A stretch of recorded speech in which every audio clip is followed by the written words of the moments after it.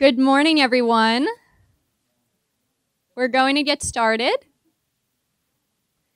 Thank you so much for coming. I am Megan O'Donnell. I'm the Assistant Director for Gender and a Senior Policy Analyst here at the Center for Global Development.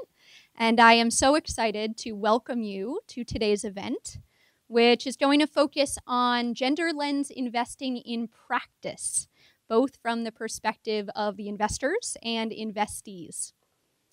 There's been a lot of energy around gender lens investing in recent years, and for very good reason. As many of you know, on one hand, the evidence tells us we have a persistent problem to address, in that women continue to face disproportionate barriers in accessing finance and other support as entrepreneurs, in entering and advancing within the labor force as wage workers, and even in accessing products and services that fit their needs as consumers.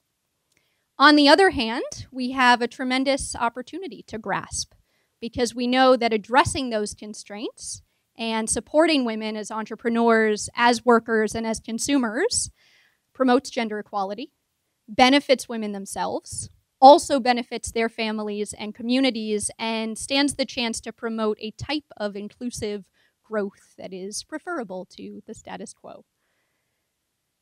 So we're very excited today to welcome the perspectives of both the investors and the investees. For those of us who are not in the weeds every day of how the deals they make are done, we are hoping to tackle what these deals look like in practice, get a sense for some of the details and the impact that they're having.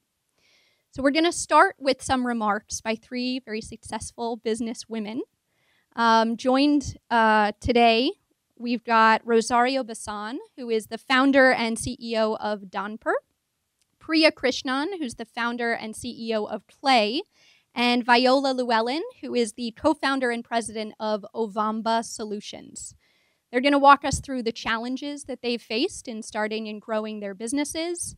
They're going to talk about how they're promoting gender equality within their own workforces, and talk about how they're benefiting women and their families as consumers in the agribusiness industry, in childcare, and in financial technology. After we hear from the three entrepreneurs, my colleague, Nancy Lee, a senior policy fellow here at the Center for Global Development, will chair a discussion between Rosario, Priya, and Viola, and Development Finance Institution Gender Lens Investors. So we've also got Suzanne Gabbery, who is the Chief Investment Officer at FinDev Canada, Catherine Kaufman, who is Managing Director for Global Women's Initiatives at OPIC, and Graham Wrigley, who is Chair of the Board at the CDC Group. They're going to talk to us about how they identify firms like Rosario, Priya, and Viola's and how they support them. So without further ado, we're going to get started with Rosario for her remarks. Thank you.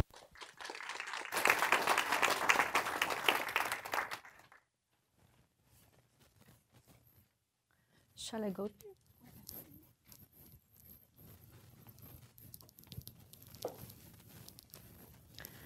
Well, good morning.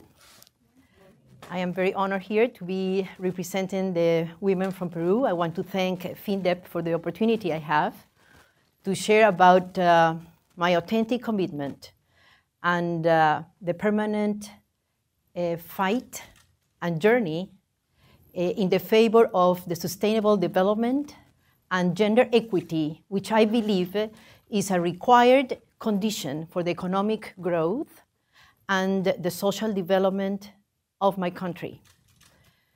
On the other side, I am sad to say, but it is necessary to realize that my country, Peru, is one of the most violent countries against women, according to World Health Organization in its annual report 2016. Back in the 80s, when I graduated from university as an industrial engineer, which was not so common at that time, the overall situation in Peru was very hard. No future, no hope, due to the extreme violence we were living, very high unemployment, and extreme poverty. 60% of poverty. And that means that from every 10 Peruvians, 6 were poor, with no access to the basic services for human development. And women especially didn't have the opportunity to get an income, to get a job, so they could be able to bring up their families ahead. In these circumstances, I really wanted to make a difference for my country. And I dreamed of building a company through which I could contribute to change the reality of my country by generating dignified jobs that would reduce the poverty in a structural way, and also by breaking the vicious circle that was impacting millions of women and men. Women such as Vilma Amaya, who had no chance to get a job in order to lift her family out of poverty. So this is how in 1994, 25 years ago, I had the blessing and the opportunity to co-found a company together with my Peruvian and Danish partners. Ironically, at this starting point of our company, I faced women discrimination right in my face, in a tough way. I was rejected to be the CEO of our company by my own partners, just because I was a woman.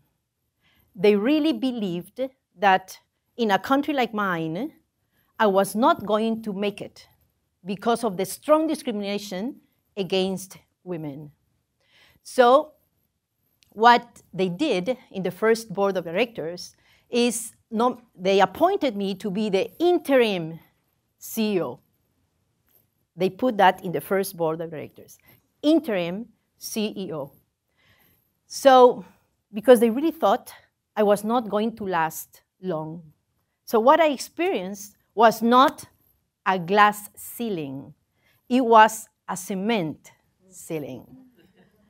A cement ceiling that I needed to break in order to move on and to make my dream come true. So, instead of crying or hiding under the desk, what I did was to decide not to be a victim and not to wait for somebody to give me the power to act and fight against the prejudices. Instead, what I did was to take the power, to empower myself, to take the power from my inner strength. So that is how I experienced this big hit for women discrimination. After 25 years, nowadays,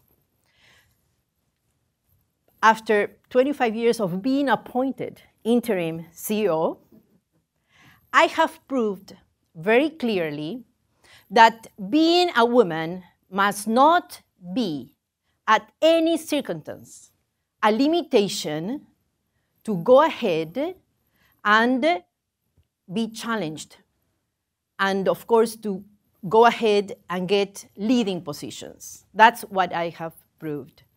And also, if I go backwards, I can see that the urgency I've always felt to change the reality of my country, supported with my strong values, such as the respect for the dignity of the people and the character I've developed throughout these experiences, definitely made that I could work in a very important and relevant challenge for me, which was to make out of damper a vehicle for true sustainable development. That's what I wanted to do through my company, making a vehicle for true sustainable development that could impact the lives of thousands of women and men, such as Vilma. How did we do that? Establishing programs and services that will have a big impact in the lives of our people, their families, and communities. And we worked on 3 axes: health, education, and gender equity. And regarding gender equity, which is so important and relevant in a country like ours because of being so violent, we created a special program called Victoria.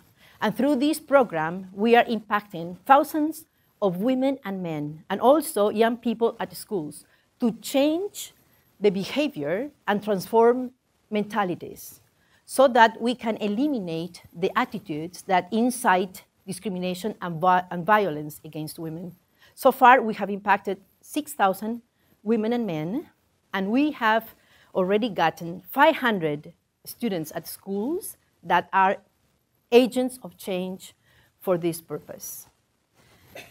And just to finish, I want to say that from all the awards we have gotten, there is one that is very special. And that one is to see how our women have been creating better opportunities for themselves and their families through their dignified jobs, and how they have been able to access to health services within our health centers, how they've been able to conclude and finish their school studies within our own facilities, and especially how they've been able to be economically independent. In the case of Vilma, this woman, she is a mother of 2 kids, and single parent, like many other thousands and millions of women in Peru. And she's been able, through her job and her talent, to be economically independent. Now she's not a victim of domestic violence anymore. She lives with dignity. And Vilma has been able to provide her 2 kids with education. And through that, she is interrupting the transmission of poverty from one generation to the other. This is how, through our company, we are contributing in a positive way to impact in the lives of our women and men, and especially to empower women to come out of poverty and face life with dignity. And I can conclude that gender equity definitely increases our competitiveness and attracts and retains talent, and especially encourages social peace and progress by reducing the poverty and by creating better human capital for future generations. So thank you so much. And I want to say that gender equity definitely is a condition required for the economic growth and social development of our organizations and of our company. Thank you.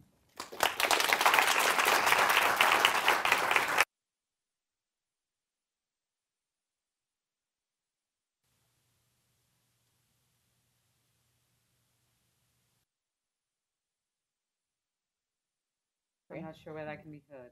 Maybe we'll go without the mic. So I am the founder of a business called Clay, which is focused on childcare.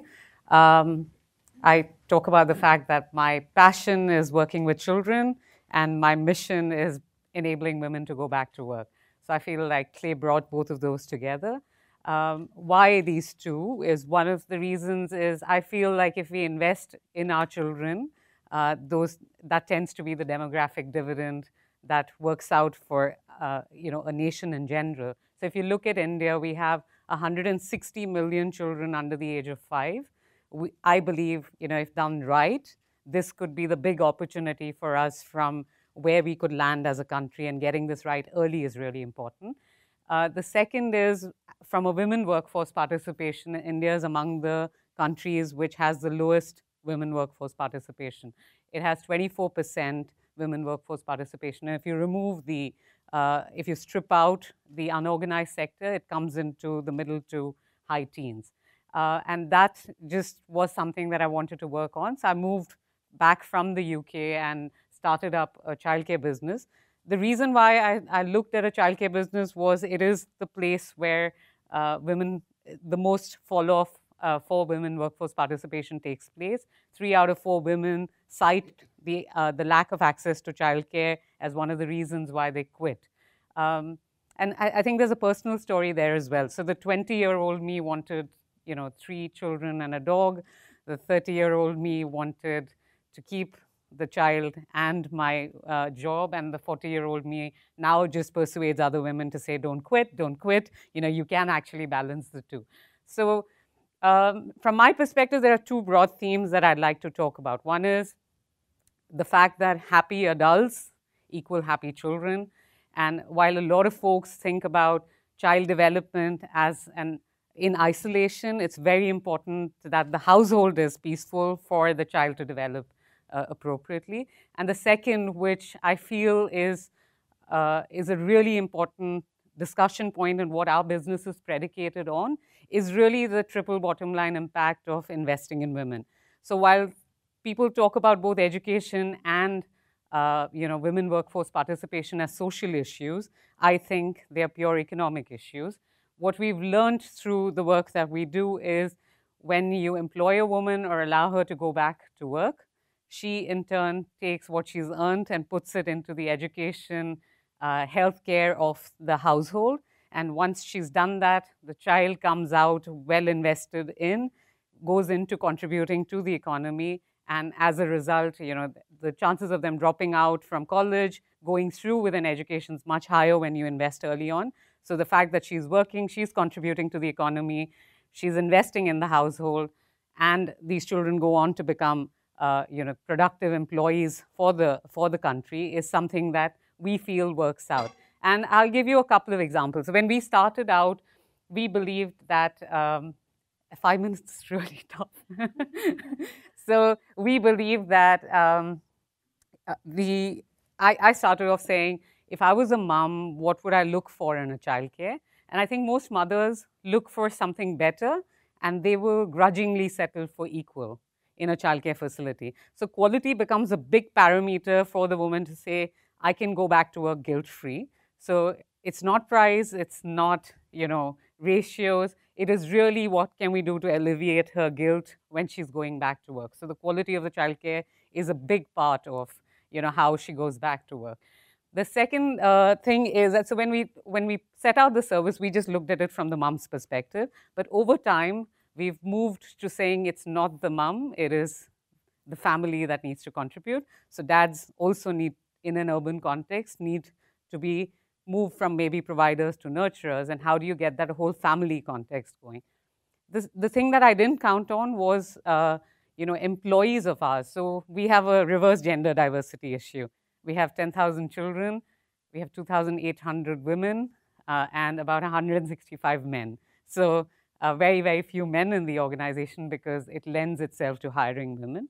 But these women, some of them come from minority backgrounds, and the degree of emancipation we see at the household when this woman's coming in. And it wasn't something that I counted on when I started off the business, but the fact that she is working, then she says, I want my daughter to be educated and go to work, and then and some of the backgrounds like minority backgrounds that we hire from, those women then commit to saying, my daughter-in-laws will work, my daughters will work, and that becomes a secondary emancipation, which genuinely we didn't count on when we started the business. Overall, I think it's the beginning of the journey. At 10,000 children, we're a blip in the scheme of things in India. But we feel like this is an important dialogue. The government's having the dialogue. We work with about 400 organizations in India, a lot of them subsidizing childcare. And as a result, we see the uptake to be pretty significant. We're private equity funded. We have 2 funds, but I don't think either one of them looked at us from a gender lens, to be honest. They looked at us as, that the business makes sense. It returns the sort of returns that we look at, and if done right, has positive impact. So I will stop at that because I think I'm fairly out of time and let you go, Vijay. Thank you. Really short, so I'm going to stand up. Besides, I've got a really new dress on. I want you to see all of it. Good morning. My name is Viola Llewellyn, and I am the co-founder and president of Avamba Solutions, Inc. I love the fact that I know lots of really groovy people in the room. I want you to dig, if you will, a picture. Imagine, if you will, if there was a way to create a measurement or an index that takes the difficult personal challenges of young women, teenage pregnancy, violence in the home, absent parents, any of those sorts of things, and can create a specific line into how they have overcome those challenges and consciously decided to make some sort of skill set out of it that impacts business engagement, bottom line, and how they lead. I'll give you a really good example. What if the fact that at the age of 19, you were pregnant, had a child, that child died when you were 20? What's that got to do with business? Well, in the case of me, it means that unlike the stereotype that maybe women cannot compartmentalize, the day I buried my child, I took exams. What does that mean in my current business today? That every time I'm told no by an investor and my heart is breaking with panic, I'm still able to carry on. We do celebrate these kinds of tough, gritty behaviors in men. Women demonstrate that in a totally different way. When we think about male leadership, we have names and faces assigned to some of these characteristics. Not so much for women. Let's take another example. I'm a 7-year-old child. My mother has given birth to twins. My younger brother has a heart problem. And right there in London in 1970 or so, my mother taught me CPR for my brother in case she was out and he passed out. At the age of 8 and 9, I'd done it twice and called 911. What does this mean as a business? It means that I am capable of doing what is right when under panic and not thinking about the consequences of failure. What does that mean when I have to raise capital? It means that every time I'm told no, I keep on carrying on anyway. People learn to do this in MBA classes. I had to learn this in childhood. Many women take their personal activities, challenges, and threats into business. I did not get to go to university because it is common and appropriate for society back then to punish young women for being pregnant. Do not punish the young guy that laid pipe with the poor wench, but just punish her anyway to show that we have been incredibly upset with her. The same her that will give birth to the children that need to be trained, nurtured, educated with their hopes, their dreams, and their careers put in place so that they can be meaningful contributors to society. Well, I was one of the shameful wenches that decided to drop a child on the planet, had to go through all of that. However, this is important to me in my skill set because while not going to university to become a genetic engineer, I watched my mother doing calculations in her little notebook every night.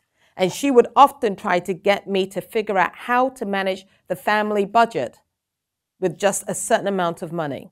Fast forward today, my business partner, smarty pants that he is, has an MBA. I don't have one of those. But I watch him try to build bigger and bigger and bigger spreadsheets. I'm telling you, its size does not matter. Sorry, guys. Whereas my idea is, well, why don't we just take simple back-of-the-envelope math, sit down, extrapolate, and see if this works? No, I don't know how to put in all your little circular formulas, but to me, common sense will win the day. And I know for a fact, MBA notwithstanding, that you need to keep your finances simple even when you're being as creative as heck with your business models.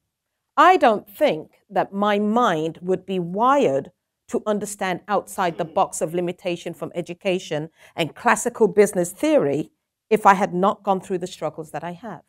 So I ask you yet again, dig, if you will, a picture of those young women like myself who did not have the formality of education based on the way we treat young women when they make mistakes. And think about just how strong, gritty, common sense, and able we are to steal mentorship from smart white men, which is what I did when I bullied my way into working for IBM. A few lies here and there. I just knew I could do this. I will emulate the best possible standards in order to do my job, just the way any CEO or leader reads voraciously to look for best practice and best benchmarks. because I believe that, centrally speaking, most women have the attributes of global CEOs. Their job from morning to night is to seek opportunities, maximize opportunities, manage resources, nurture talent in their children, support the careers of husbands, boyfriends, or whatever the case may be, and to continue to make sense of everything around them on a daily basis to ensure that the human beings in their charge are becoming very strong contributors to society or to business. Business at the end of the day is common sense. How you engage in relationships is personal. It's based on your authenticity. When my business partner, Marvin, is speaking to people about the technical aspects and challenges of what Ovamba does, which is a phenomenally interesting way of funding Africa's missing middle, those SMEs, with trade finance on a non-interest-bearing way, that, I believe, comes from the fact that women are wired to see things from a blue ocean perspective. We may not always know how to frame what is obvious and what everybody would use classical education to figure out. But we're able to look for the niches and the spaces where human beings exist in their authenticity and build relationships and leverage those relationships to build value. My time is up. Thank you. I really appreciated to chat with you. And all I can say is that every woman is basically a global CEO if you give her the democracy of opportunity. Thank you.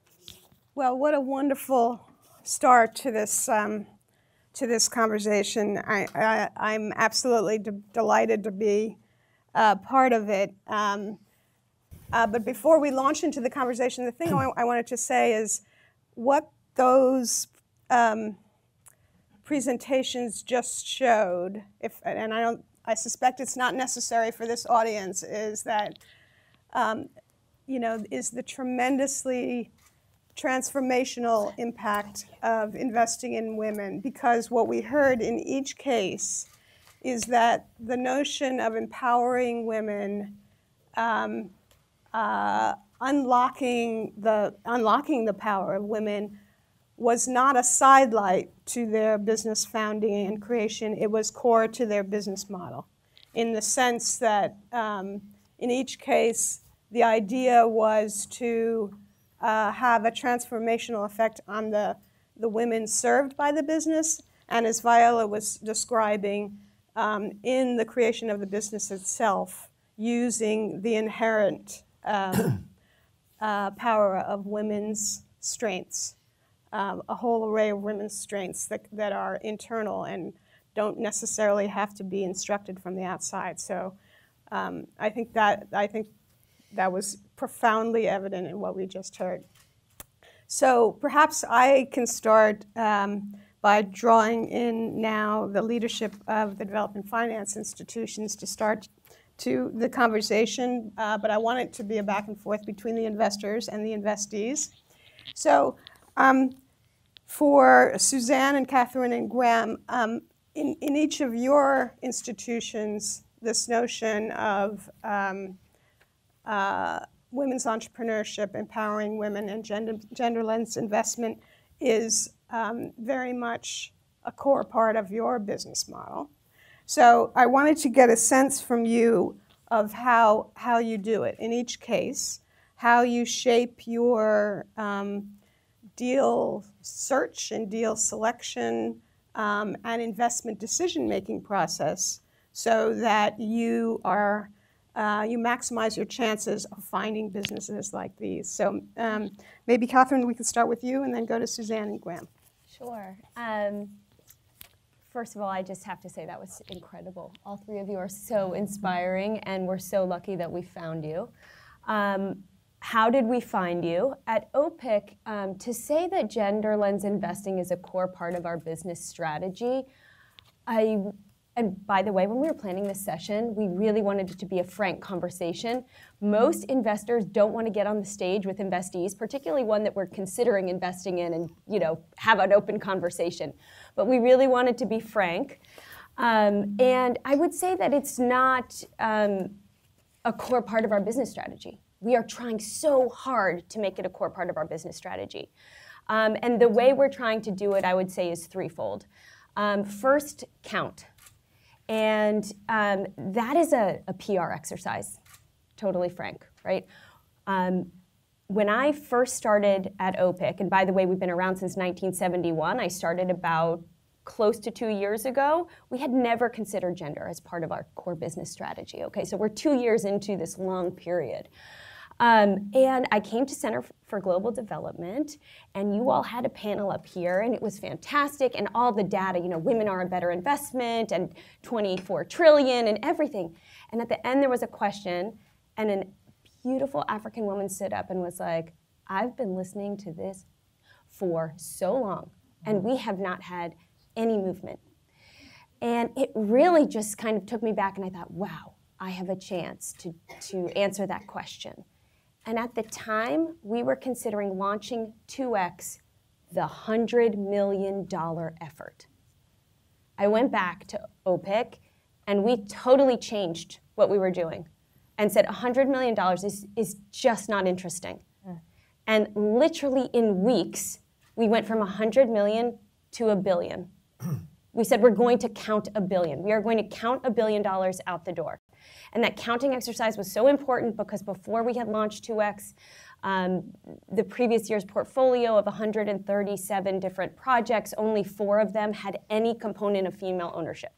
So getting $1 billion out the door and counting it was very, very important, even if it was more of a PR push. The second thing that happened as a result of that was valuing. Because I don't know if any of you are part of an investment culture, but it's people. They're underwriting deals. And if they don't really care, if they say we're going to count women, but the underwriters, the people that are making the decisions, don't really believe in it, you're not going to get the money out the door. So we really had to do this whole culture change at OPIC to actually believe what we were saying and value it. And we got training, and we built a whole team that included a piece of every part of the organization. And we put my position on our investment committee. So we really changed what we were doing so that we could actually practice what we preach and believe what we were saying. And then the final thing we had to do to complete that was get EDGE certified. And that just means that we were going to also be a gender smart organization and practice what we preach. So those 3 things are how we changed the way and are trying to become incorporating the gender lens and the gender analysis into our financial analysis to get to better decisions. But you need all 3. It takes a ton of time. I would never sit up here and say that we have it figured out and that we are doing everything at every single step of the way. But I think by jumping in on counting, valuing, and what I call the mirror, which is making sure that you're gender smart yourself, I think you're taking a giant step in that direction. Thanks so much. I totally appreciate your candid answer to that question, which starts us off on with a very good tone. So, Suzanne, are you going to be equally candid? Absolutely. With FinDev Canada, you've talked about, the history of OPIC. And so as the new kid on the block here, we were only created in January of last year. I guess we have the benefit of not having a legacy to deal with, but then you also have the flip side of that. You don't have the knowledge and the experience and all that things that come with that. But what we've done is that we've built up a new organization where you have gender and right at the forefront of all the investments that we're looking at. So when you're looking at these things, we've developed an impact framework. And so it's on three vectors, and gender is one of them, which is overweighted on that, and the rest is job creation as well as environment and climate mitigation. So through doing that, looking at from the very beginning stages, you can then automatically start to look at the types of investments from day one from a gender angle. And obviously, our involvement with that, your point about empowering the investment team is key in this, because they need to be the champions of all these different aspects, gender. So they need to be sensitive to this. And if they're not sensitive to that, then you won't get those results and that kind of stuff. So what we've also done is we've taken the aspect of Anne-Marie Levesque, my colleague here. She sits on our investment committee as well. So you have that voice at the table when you're making decisions and looking at those types of things. And when you wear when you wear your hat and you're going out into the market and you're meeting clients, you're meeting these fantastic ladies here. I mean, empowering stories. It's quite amazing. Those are the types of people that you get in touch with, and it is a bit of a network thing. And sometimes it's you don't always find the information, you don't always find the contacts, and you hear what's going on, and it's through those networks. And some of the things that we've heard today is that women sometimes don't help themselves, and sometimes they're their own worst enemies. So I think that those are the kinds of things when you're trying to source, generate, and encourage those kinds of investments. You really do need to follow up on those things, and you need to support one another. Thanks, Graham. Great. Well, first of all, wonderful speeches. And thank you for inviting me to be a thorn on this panel of roses.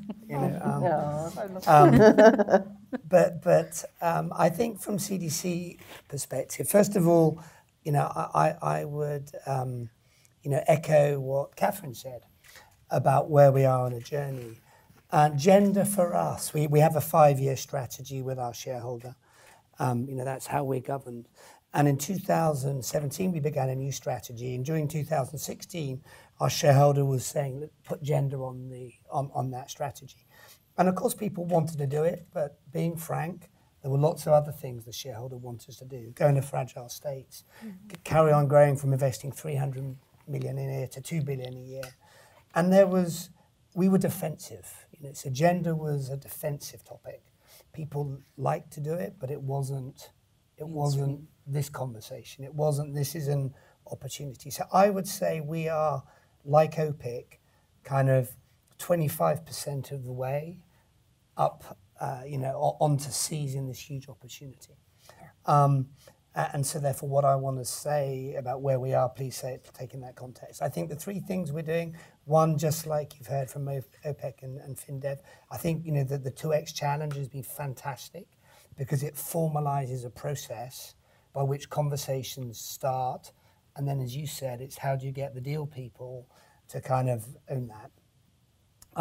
And, Liz Lloyd, she's here, our Chief Impact Officer, sits on all the ICs. So it's being institutionalized. And, gender is becoming a more positive conversation of every investment. In addition, we've created a new facility, a part of that strategy called CDC Plus, which is TA.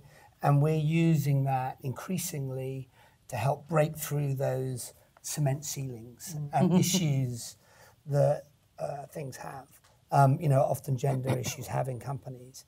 And I think thirdly, the other thing we started, to our credit, started doing about 4 or 5 years ago was thinking about the human capital side of this for investing overall. And, through 2 initiatives, one called the Africa List, looking at entrepreneurs, 10 African countries, and pushing for 40% plus female participation in that, thinking of the leaders in the future. And we set up a thing called Boardroom Africa, which is we've now got 800 board ready, and we're training them, female board directors. And because, money is only one thing, it's money and capital. It's putting money into the hands of people like you guys is make things happen. And I think that's a longer term thing. But those three things are what CDC are doing on our journey. Should I ask a question? Sure. Is that all right? So you invest in funds as well, and you're not directly investing in companies. So what you heard, what you talked about is really encouraging to hear. But in turn, how do you make sure that these funds have the same outlook? So one of the things we're doing with CDC Plus is to train our managers, our fund managers, on the benefits, try and convert them to having a positive mindset. And and then through numbers, start thinking about this. And it's really, there's an amazing lady. I think things change when you see success. And she'd be much better than me here, but there's a lady called Runa Alam. We got to our stakeholder day this year. So we've invested in that. She's a firm called DPI. Many of the DFIs in the room invested. It's sad when that's the one that we've all invested in. Yeah, we all know. There's the woman. There's others coming. So she is Bangladeshi, and she's created this amazing organization, but a core mainstream private equity firm. She started talking with how can we use the 2X challenge with her investment things. So I think that's going to be longer because obviously we have hundreds of fund managers and they have different priorities, but we're making a proactive attempt to do that. IFC just completed a report on diverse fund managers and how they outperform their less gender diverse teams by 20% in cases just where there's diversity. That's a real number. And yet, when we talk to our funds teams, and I'm looking at my colleague from CDC because we've had a lot of female fund managers come through, and the response from our underwriters is her track record, or we need to see her be able to raise the capital. And it's really hard to get people to lean in, even when you demonstrate the data. So I think it's an opportunity for us. And sorry to take one more second on I think Graham made such an important point about this idea that we have to go in low-income countries. We only have a certain tool. And you want us to create jobs. Oh my God, you want us to focus on women too? And this idea that it's part of an ESG, another hurdle. And we've really, every conversation we have at OPIC is, this is a huge opportunity, this is a huge opportunity. We've now gone 2 years with the gender lens. We just had our record-breaking year of capital out the door in our small, medium enterprise finance team. I don't want to create too much credit, but that's because we create a lot of opportunity by valuing women. So I think we just need to keep pushing this opportunity, not another hurdle. Can I add what might be a slightly unpleasant side to that I've experienced in speaking to and being encouraged to apply for capital from female-led funds? It's becoming a bit of a fashion, unfortunately, for some who suddenly say, oh, look, let's all go and start an organization of women funding women. And it all sounds really great. I think by now I have done possibly 40 applications to women-led investment funds. They all say they're looking for something that's interesting and disruptive, but they're also so afraid to fail that they go and stick and align themselves to what else has been done before and quite happily give the excuse as to why they've turned you down. Or their challenge in raising capital means that the equity strips they're willing to put in place are so tiny for companies like myself or yourselves who've actually jumped the gap and are looking for something a bit more than what they're offering. In many cases, they're looking to fund 100,000 to 500,000, can't do much more than that with their LPs. Or, as one said to me in a diversified group, and this is where what you have to say is so true. Well, we really would like to invest in some women-led companies, but the fear we have is if you get to a point where you need more capital and you're successful, nobody in our group is skilled enough to ensure further success of you because we don't think that people really want to work for women-led companies, especially if you're black, because the angry black woman thing happens. And they admitted to my face, because we're going to have to take you out before you get to a B or C serious investment to ensure that as a women-led investment opportunity that we don't fail in the choice we made. So we have to figure out where to cut it short. I was absolutely flabbergasted. This actually happened in New York. So unfortunately, we do need to train some female-led groups to take more chances, to be a little bolder, to be comfortable being outside of whatever is mainstream. Because it's not enough to just show up as a woman and say, I have an investment group. You really got to be able to be very aware in your head when you're either emulating what you think is a stereotypical success trait versus your ability to lean in, support other women, and be willing to provide more than just capital and call yourself a female-led investment group. Maybe we can continue this conversation on the investee side of, you've all had successes and failures in fundraising. Sort of, I'm interested in, what pitches are successful with what audiences, because I think that kind of helps to tease out the notion of where the impediments are. So, for example, is a pitch that you're going to impact the lives of, beyond selling them a good or a service, you're going to actually impact lives. When does that work? When does that not work? And then the other question is, for something that is, disruptive, innovative, sort of out of the box, as women founders, does that pitch help you? That this is something very different and new, or does it not help you because they are concerned about taking a risk on a woman anyway, and if it's really innovative, that's too much of a risk?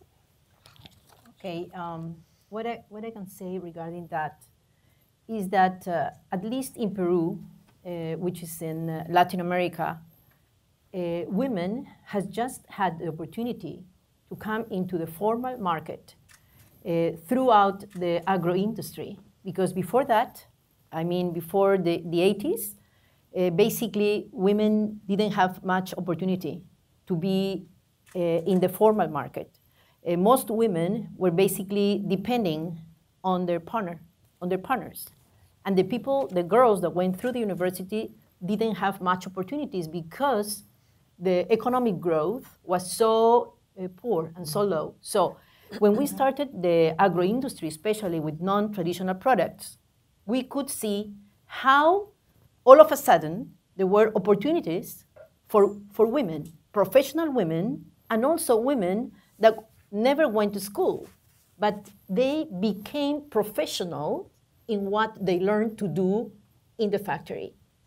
What I tell women in our company is many of them didn't finish elementary school, but they have learned to be very professional in what they do. For example, the women that didn't finish primary, but they learned how to peel asparagus by hand. And they do the best peeling of asparagus, which is privileged in a market such as Switzerland. Yeah. So our company is the main supplier of white asparagus for Switzerland. And how Switzerland, the market, why this such important market privileges our company? They select us because they do not only care for the quality of the beautiful peeled white asparagus, but they do care about the history behind that white asparagus. The consumer nowadays privileges sustainability. They want to know who peeled that asparagus. How is that woman being treated? Is this company investing in the development of these women? Are we treating them fairly? So I would say that in our case, in Peru, in my company, gender equity, the effective practice of gender equity in my company has allowed us to be selected by the different markets. I'm talking about investors. IDB chose us about 8 years ago to be the first Peruvian private company to get such an important credit. It was not necessarily because of gender at the time, but it was because of the sustainability philosophy we had in the company. But later on, I can see how this links to the other, because FinDev came to us when they learned that we as a company are having a big impact, empowering many women, and that is one of the reasons for the growth, the economic growth in Peru. One of the main factors to reduce poverty in a structural way is because women have been incorporated in the formal market. That is the reason. There is not any other reason. We can see that nowadays, from every 2 workers, 1 is a woman. In 2000, from every 3, 1 was a woman. And we all know that women are the ones that, when they get the income, they become agents of their own destiny, agents of change for their lives. And they definitely use that income into the nutrition, the education, the health of the children. So this is the way how we have been able to reduce poverty from 60% to 20%. So that is a great motivation, a great incentive for the investors like FinDev. When they picked us was because of gender equity. So it's not only a matter of our commitment with our country, but we also are picked up and selected by investors in order to multiply the impact we are doing in our women. So I would say that definitely gender equity is not only a human right issue, it is definitely an economic issue. And especially in Peru, with all this violence, what I can say is that if we don't do anything from the private sector, if we are indifferent to that, not only the women suffer, not only the society suffers, the economy suffers, the economy of the companies and the economy of the country. So I would say that that is what the financial institutions watch through us. And that's really interesting. I just that not only development finance institutions are interested in this positive spillover to the economy as a whole, but also commercial investors are starting to be interesting. So ours is slightly different, though. It's because the industry itself, so childcare inherently is fragmented. It lends itself to a lot of women entrepreneurship, but not necessarily to scale. So you see a lot of people operating these, just a small center close by, the neighborhood creche, etc. So as we were looking at investors, I think the fact that we supported both women going back to work as well as the fact that we hired women was an interesting angle, and was something that they liked about us. But the real reason that they invested in us was because we were able to demonstrate the scale. So the 2 funds, both of them, one was an education fund and the other one was a consumer fund, I think looked at the basic unit economics and said, is this business sustainable in itself? And in some ways, while I feel this is an important conversation, and what we do eventually leads to, just given the nature of funds, it's a 10-year lifespan, they have to return the capital in some shape and form. So they also have to look at unit economics. So it has to make economic sense as well. And the demonstration of scale was a big part of, I think, the reason that they looked at us. Mm-hmm. We didn't, and if we were not big enough, I don't think impact investors would have looked at us either. So if we were anecdotal and did 5 centers with 100 children, we were just one more.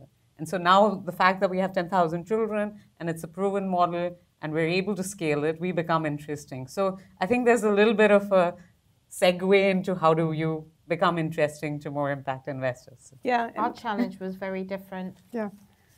It's almost like building the steps that you're trying to walk on simultaneously. So you start out with an idea, especially if you're creative and out of the box, and you're constantly pivoting. So it means your audience is always changing, and how you speak to them as your story matures becomes very, very key. Now, between myself and my business partner, I'm communicative and chatty, and he's very technical and theoretical, and has got a brilliant mind. We would not be here without him at all. The skill between us as a male-female founding team is that I often have to understand what he's saying and communicate it in a way that is specific to the audience. And for a long time, we were really quite rubbish at this because we would muddy the story, thinking that every little thing that we had to say was terribly interesting, and it isn't. The stuff that you velcro to in your mind as, I cannot depart from this fantastic idea, by the time it hits the ether is actually quite crap.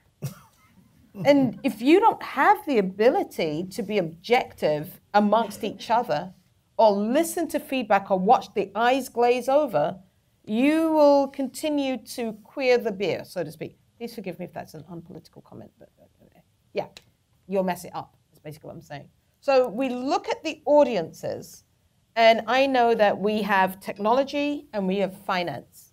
You can't talk about both all the time to all the people. And you've got to be able to figure it out internally as to what are the key messages.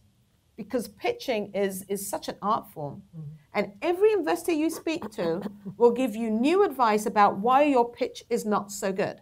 You need less than 10 pages. Well, yes, that's because you read it on Google this morning. Oh, you really need to highlight the founders at the very top. You need to do this, you need to do that. At some point in time, you've got to carry your own water.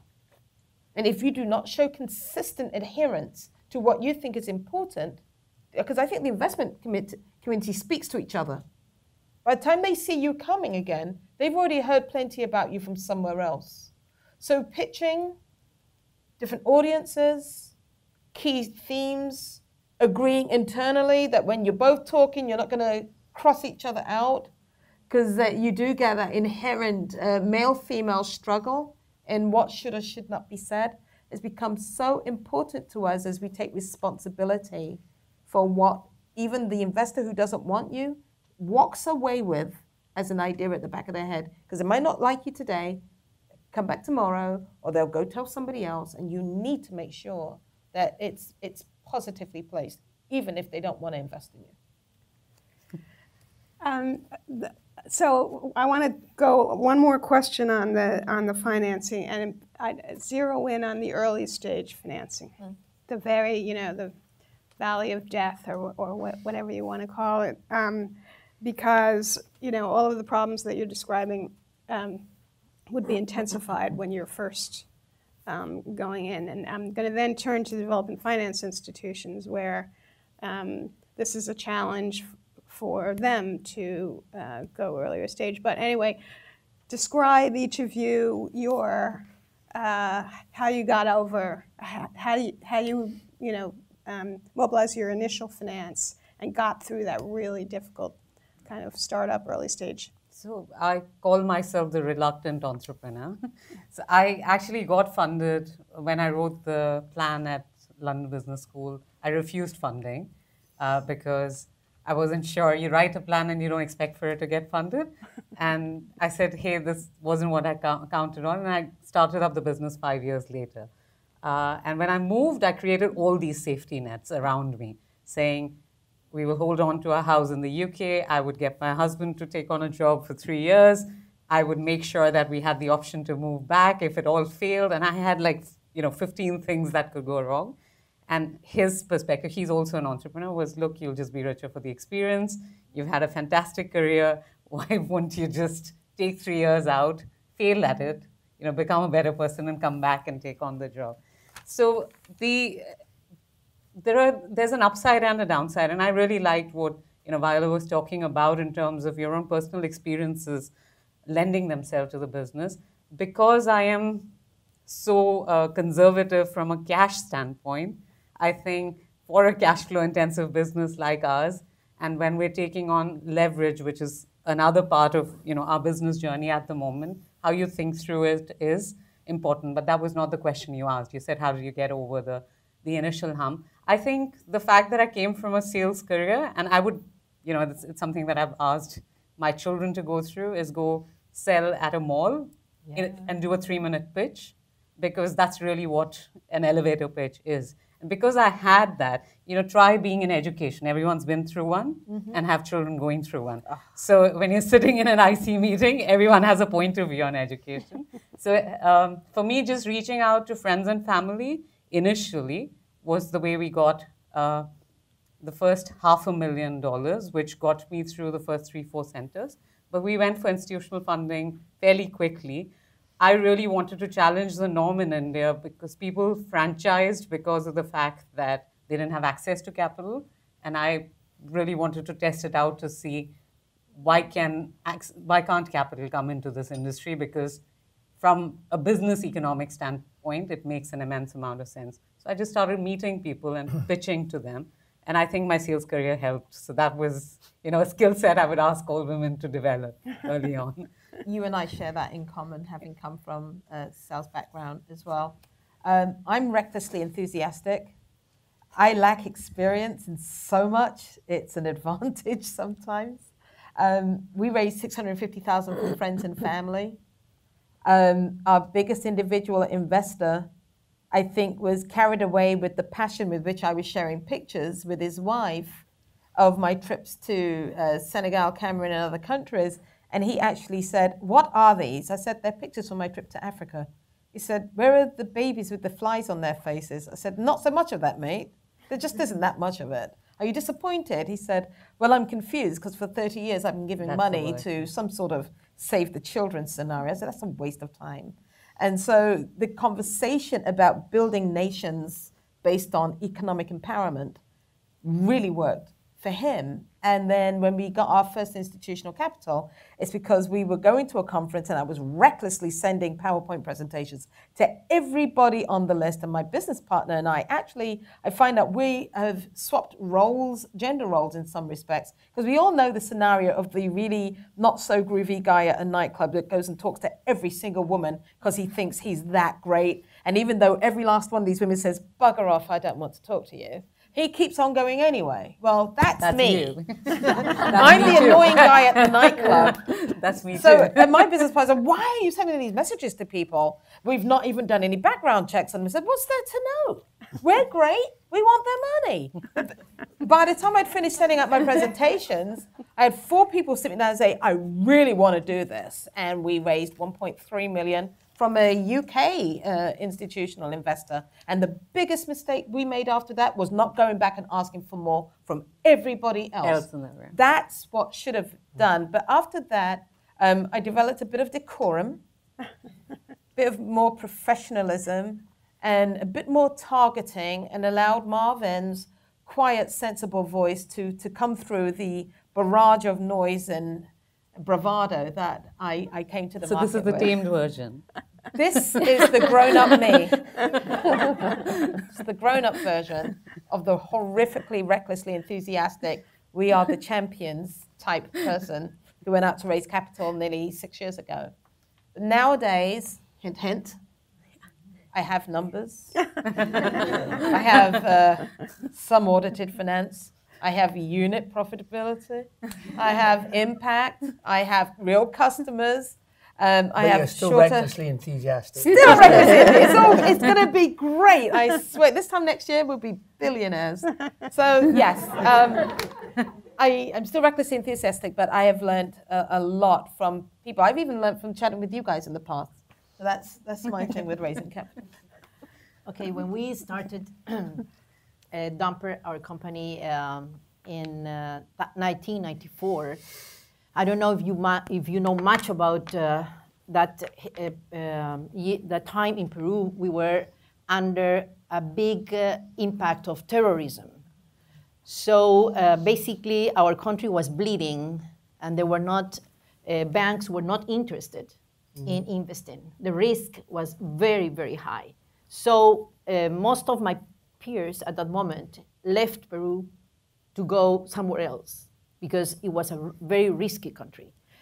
My husband and I decided to stay in Peru and try to do our best with the knowledge we have gotten in agro-industry. But the agro-industry performance was very, very low. Basically, it was sugarcane and just the starting point of asparagus. We never had an idea that later on, Peru was going to become one of the best producers of the finest vegetables and fruits. Nowadays, we only grew white asparagus at that time. Nowadays, we do green asparagus, artichokes, peppers, the most beautiful avocados, blueberries. And we do all that because at that decade, 1990, some of us were pioneers in the sense of we had the urgency to develop, to explore a different portfolio. We had no idea what else could be done. So we were all the time challenged to see what was going on in the world and what we could do. So at the beginning, how we raised capital was basically the amount of money that my husband and I had saved before we founded Damper together with our Danish partner. The Danish partner brought capital, and there was a fund called IFU, Industrial Fund for Developing Countries, that they accompany the Danish partner. So what it was important for the Danish partner, our Danish partner, was basically to encounter Peruvian partners that were reliable. So that was an issue. They expected that we were professionally and ethically competent. So when we got together, we started with about $1.5 million, and we started small. We only had around 100 workers. And throughout the time, when we proved to be good in what we were doing, especially as we were producing food, we had to be really good regarding safety, regarding quality standards. And our aim was to become a world-class food company. So we worked in that direction. Our north was always to do things good from all perspectives. If we wanted to have products with quality, we needed to assure that our people were well treated, that our people had quality in their performance. So for that, we needed to invest in our people. Education, training, empowering women. So if I make a line, I can say that the economic growth in our company always went together with social development. And that sustainability lens allowed us to be selected by main banks around the world. So that is the way how we could get funds in order to invest in our company. I want to say that when IDB called us about 8 years ago and they said, Rosario, are you ready to go into the EDGE certification? I really have never heard about EDGE before. And then I said, what is it? So when they told me, you are doing that, but what you need is a formal schema. And then I accepted the challenge. And really, that was for good and good and good, because that gave us the structural schema to do the metrics, to do the measuring, to really incorporate women in the different levels. So nowadays, we are inspiring many other companies. We have become the only Peruvian company with EDGE certification. And we did that in 2015. So nowadays, Damper is really, our company is really making a good influence in Peruvian companies in order not to only work from the economic perspective, but work with the social and environmental perspective hand by hand. And the reason why, one of the reasons, powerful reasons that FinDev chose us for giving us an important credit was because we proved in practice and through our EDGE certification that gender equity was a real issue for our competitiveness. And I have to say, just on that, and also because Rosario is such a dynamo leader, I think that you have to have that inspiration there. So I think that some of the things that you're seeing here is these inspirational women who don't take no for an answer, and that tenacity. And as you know, I think you hear this from people who are successful and stuff over time. That is a key, absolute key, and positive role models. Don't take no for an answer, and as Viola was saying, is are fully capable of role reversal between male and female roles when the occasion calls for it. Okay, I want to ask the same question to both the investors and investees as a final question, and we will preserve time for questions from the audience, so be thinking of those questions. So here's the question.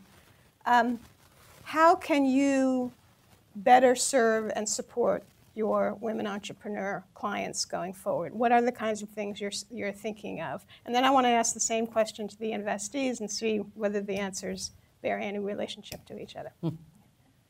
What kinds of products and services or support or including financial products are you thinking about that really both help you find clients but also support them once you find them?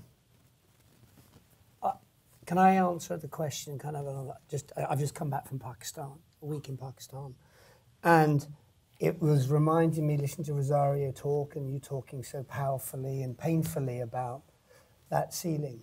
So we got invited we just opened up an office there and we're going to be putting several $100 million of capital into the economy.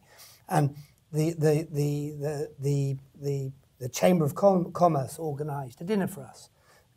Amazing, pretty much all the main CEOs, some really smart CEOs, not one single woman. Wow. 30 people. So when Priya was talking about 140 million people, Pakistan has 210 million people, and that's 105 women who do not, I honestly believe there's a lot of concrete ceilings. So I think one of the things that we can do, and by working together, which I think in this gender area, and I think SDG 17 is the most important one, and I think it's a great tribute to all the people here and Chantal and Jen and you guys making this 2X thing, because I had nothing to do with it. I think where we can have impact at scale is changing the attitudes through our work and on a systemic level.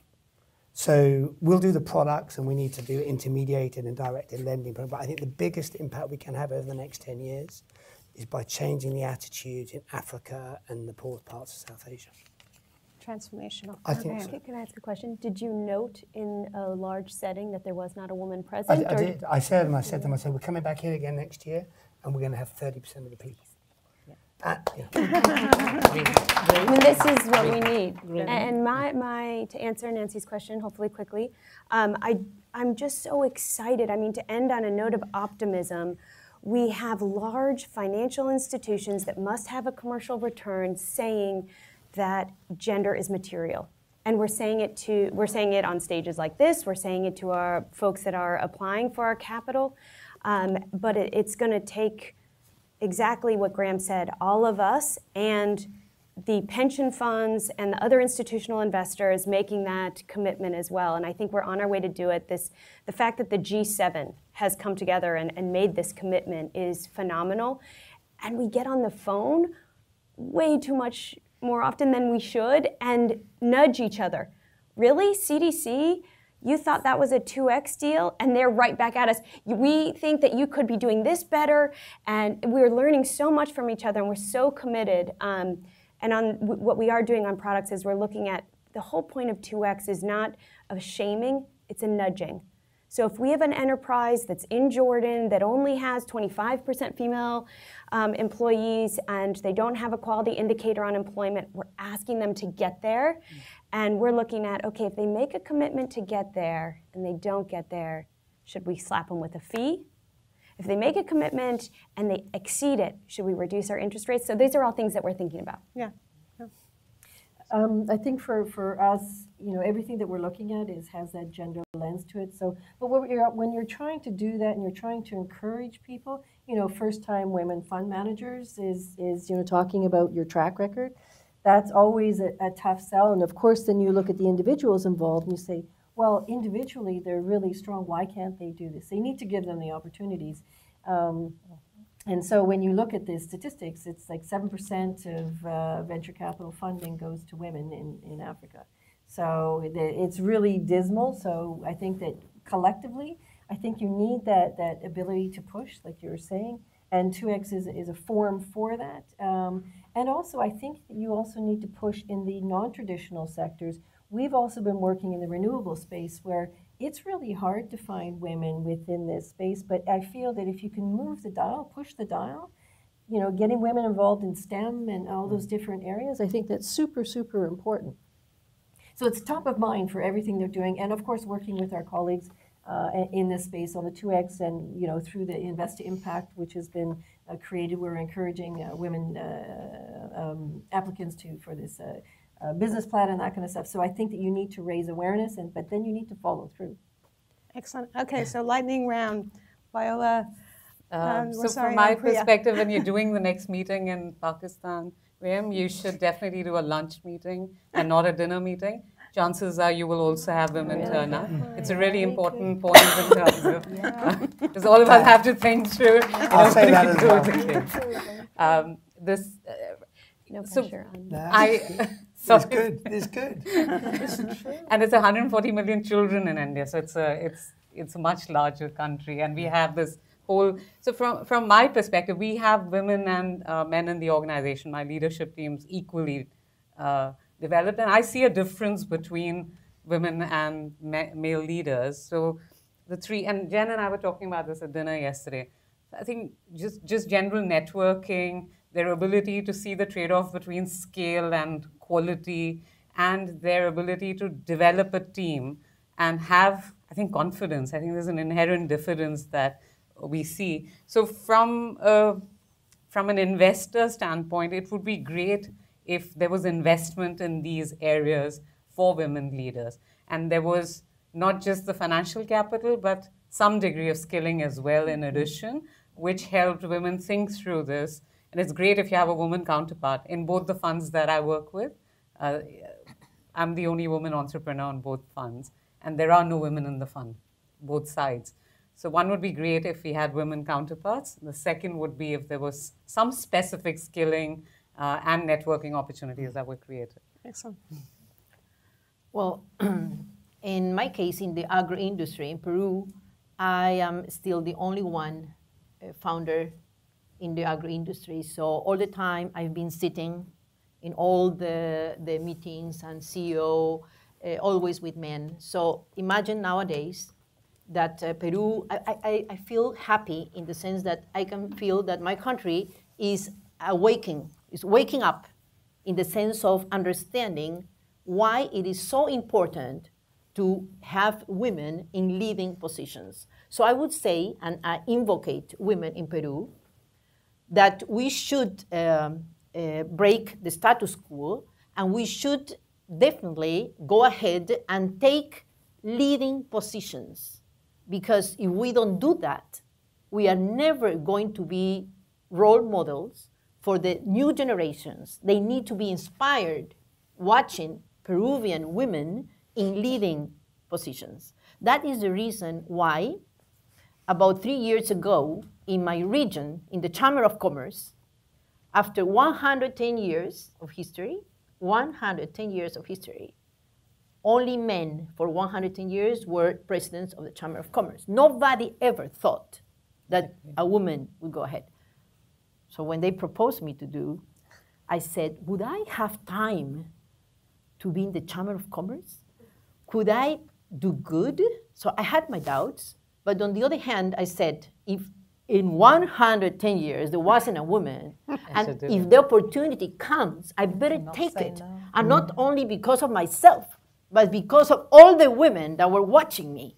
Yeah. And they would say, well, if Rosario could do it, then I can also do it. So that is basically my main inspiration in life.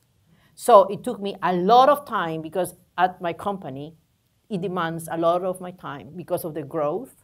So I was working, usually work from 8 to 8. And then I said, how am I going to do? I know that in my city, they made bets.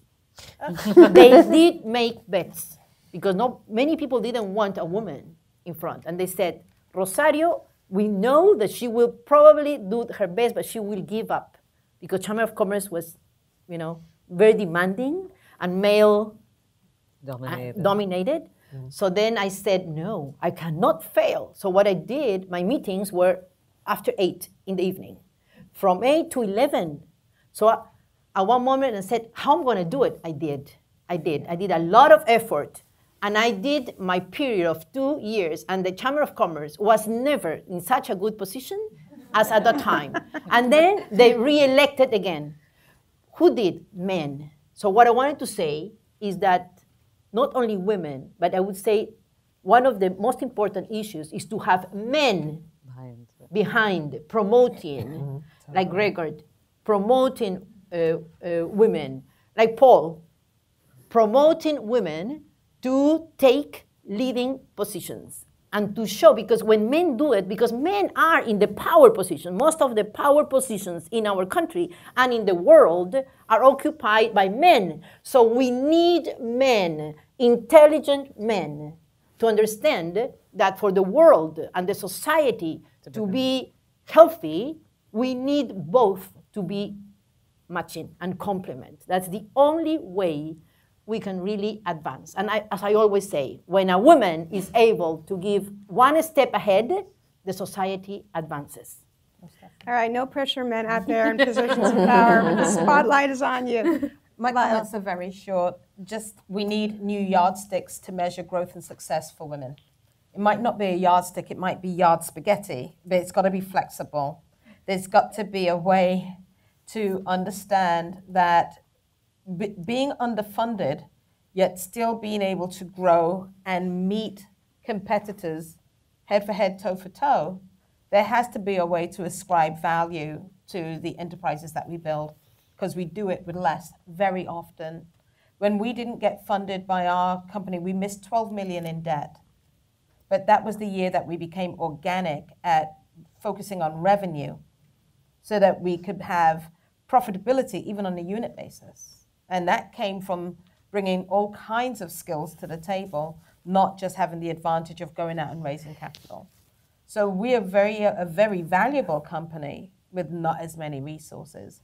And that, I think, is a very typical way in which female leadership tends to approach value building. So build a different yardstick for us, please. That's an interesting point. All right, I've been a bad moderator, but let's take 5 minutes and let's go to the audience. Let's collect a few questions, because I'm sure that you will want to question these panel members. One in the back. Hi, thanks so much. I really enjoyed this presentation.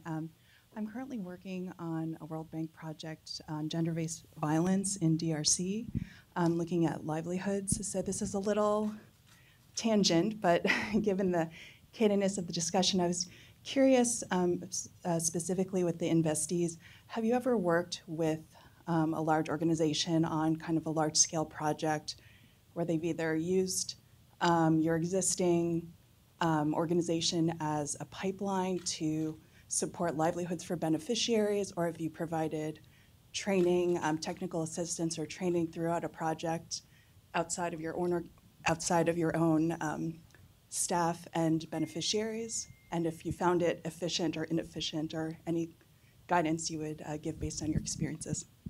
Great. Let's collect a few questions. Any more? This gentleman in the second row. Right here.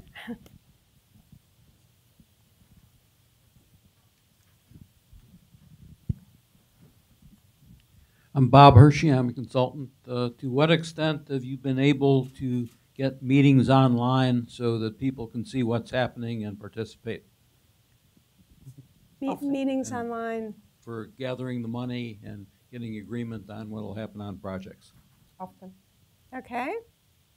And one more question here. And this one over there.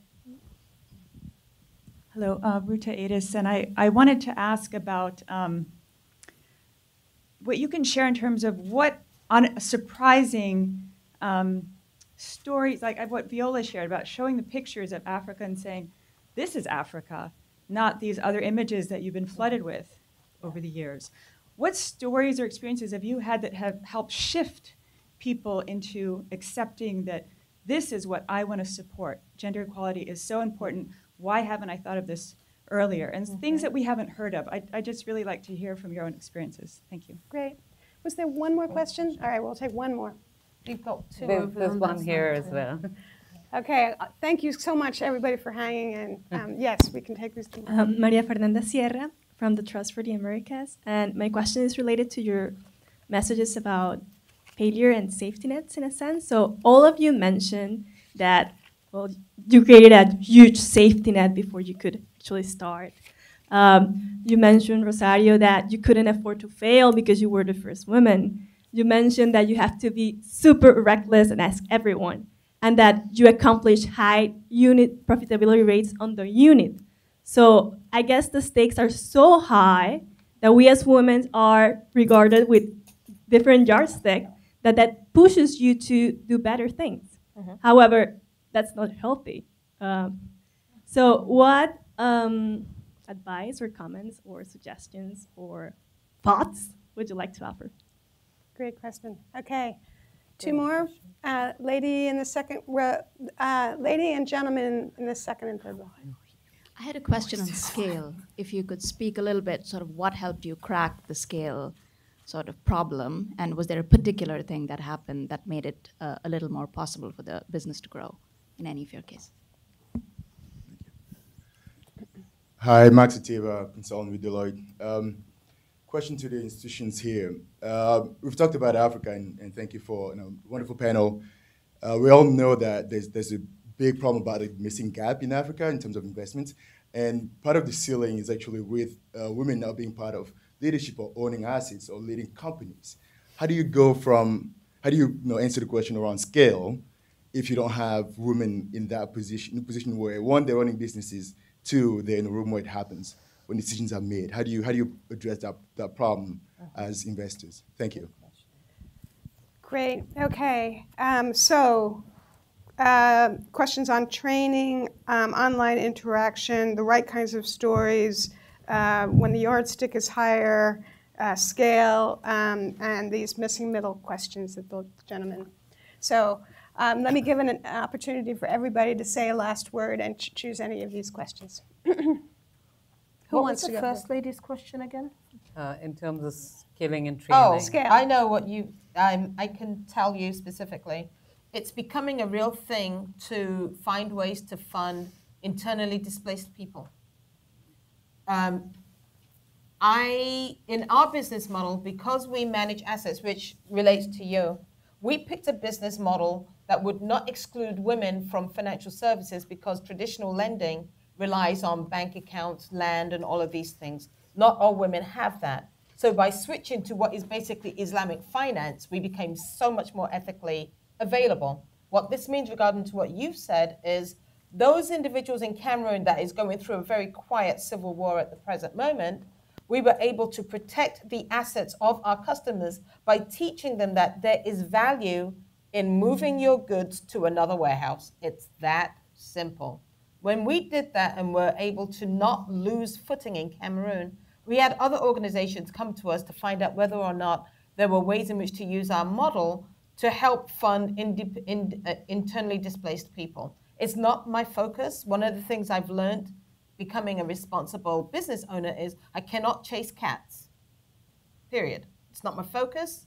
I like what you're doing. You might have to talk to somebody else.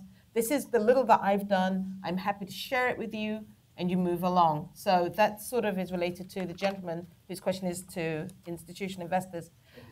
You're right. It's horrifically unhealthy. Wish there was a vitamin tablet for that.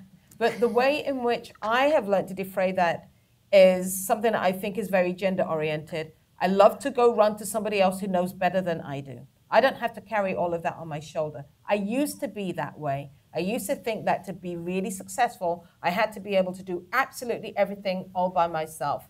My reckless enthusiasm is in my DNA. Can't help it. Everything is freaking exciting, even when it isn't. It's always like, but this could lead us to the next great thing. However, I am very conscious to hire people around me who will tell me, stop it. That's not going to work. And on top of that, we are often, as female leaders, concerned about how our behavior impacts the human beings that follow us and make their daily living based on the choices that we make. Because even though I have a delta for all kinds of risk, not everybody I am responsible for. does. So I must make sure that I am backstopped by individuals who are diversified in the team in perspective, morality even, across a number of perspectives. That has saved me from wrecking other people. Otherwise, I'd carry on. And I think that answers 3, and I can leave the rest. Excellent. So, I don't think I have a direct answer for your question, but for us, we look at creating these safe spaces for women because we hire women and from different socioeconomic backgrounds. And so we focus on trying, and this actually our client organizations have now started adopting from us. So while we've not proactively gone out and said, here is how you should work with a diverse set of women. In our centers, we would have 40 or 50 women who come from different socioeconomic backgrounds. And the difference between a male colleague or my husband and I is the fact that I'm thinking about 10 things as I'm walking into work: childcare, my aging in-laws, what the cook has to make, and chances are in an hour I'll get a call on something about homework. So there's a bunch of things, and what we try and create is mechanisms for people to dissipate that. Just given, I spoke about the fact that happy adults equal happy children. So the adults around the children, we try and get them these areas in which they can be a bit more of themselves and talk about issues more actively. And that, I think, as female leaders, it's very important. So if I say I have a mom-in-law issue at home, it sort of suddenly diffuses it across the organization. People share a little bit more actively. So that's something that we've done, and now a lot of our client organizations adopt from us. I'm not sure whether it directly answers your question, but I thought it was worthwhile sharing. On the scale, I think at the unit economics level, one, there are other companies who do this and do it, So there is some merit in studying whether they, how they did it, and is there an organic feature to the growth, or is there inflection that you can drive through infusion of capital. But I'm old-fashioned. In fact, with one of the investors we had, I said, we're profitable. And they said, oh, does that mean there is no growth left in the market? And I was like, really? Since when is it unfashionable to be profitable? But at the unit level, if you get it right, and then you understand what are the diseconomies of scale, and this is a simple answer, but the reality is, if you figure out when you're putting multiple units together, what creates the diseconomies of scale, and when do you turn profitable versus when do you grow? So all of us chase growth, but at the end of the day, I think businesses have to be sustainable, and driving that into your core DNA is really, really good. So those are 2 questions. I'll stop because there are enough folks here. Any other thoughts? Well, I would just want to add that sustainability has to do clearly when the economic objectives are not opposite to the social balance that we get. So from that perspective, we are all the time trying to invest in the skills and the training of our people, women and men. Nowadays, 50% of our people in our organization are women.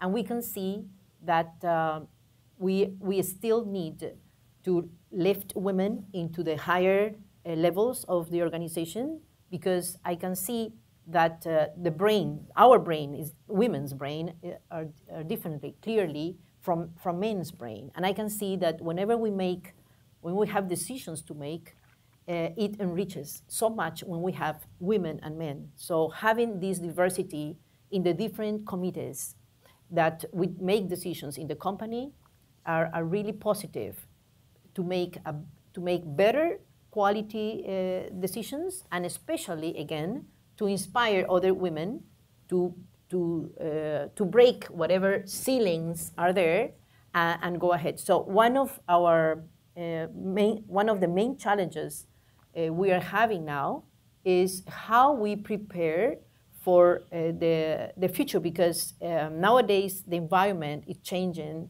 in such a fast speed that we really need to encourage more women, to encourage gender parity, to encourage more women to take over leading positions in our country. And I would say that as we are still a few people doing that, we always need to go ahead and share the experiences we have, so the investors can also see how when women are prepared enough, we are able, it's not a matter of gender, it's a matter of being prepared and invest in cultivating ourselves throughout the time so we can be able to take the opportunity when it comes. When it comes. I would say that some of the things that I think that's incumbent upon us as investors is that we need to think outside the box a little bit sometimes. And I think we also, to your point about spaghetti or yardsticks, we also need to think of new rules of the game, take into consideration the constraints that women have, and factor that into our investments, through its technical assistance or however we can do it. I think that it's truly incumbent upon us to kind of think of new ways of encouraging participation, new ways, new financial structures, and new ways of learning and helping bring those people up to create those opportunities. A quick story on getting people bought in on the importance of gender equality. I have found that folks in development that truly believe in impact, there's a lot of them, particularly men, who say, we don't have to call out gender because we're doing amazing work and everyone's benefiting. And this is sort of adding another piece on the puzzle. We at OPIC, if you looked at our portfolio, after energy is financial services. So we do a lot of lending to local financial institutions to get liquidity into their markets and ask them to lend to small, medium enterprises. We've done that for a very long time. There's an investment officer who's a curmudgeon, not interested in 2X. I happen to love him as a person. We hang out. And he's always very like, bleh, not into it. So I just kind of brought him along and said, when in your next deal, ask them these few questions, okay? So, for example, in this market, at least 30% of SMEs are owned by women. Let's find out from this bank what percent of their portfolio is to female borrowers. Let's also ask them about their management and if there are women in management. I mean, he came back to me furious. He's like, they don't even track it. They have no idea. And there's not one woman in the entire thing. Not one female. I mean, he was so offended that the numbers were so bad from this one experience. So I think it's, if you can have people with that personal experience, again, not in a shaming way, but in a, let's just ask these questions just in case we're missing something. I find that to be compelling.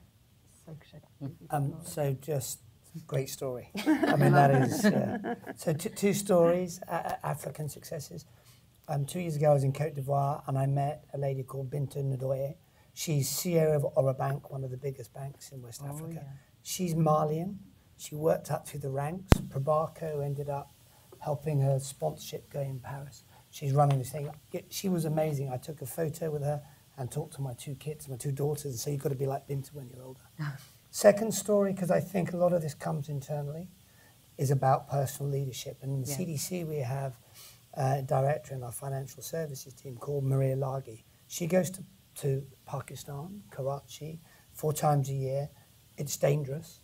It's incredibly male chauvinistic organizations. She's persuaded the company we're in the shareholders to put a woman on the board. She's working to create kind of a structure like the one you did, Chantal, with lending for women, for this, 104 million opportunity. So I think it's about, it's like you just said, men changing their behavior, people like me doing a better job, and successful women are seeing that and believing it and, following, because this is a success story, a success opportunity, it's not a failure. Excellent way to end. Well, it's been an absolute pleasure participating in this conversation. I'm sure you all agreed. Join me in thanking this marvelous panel. Thank you.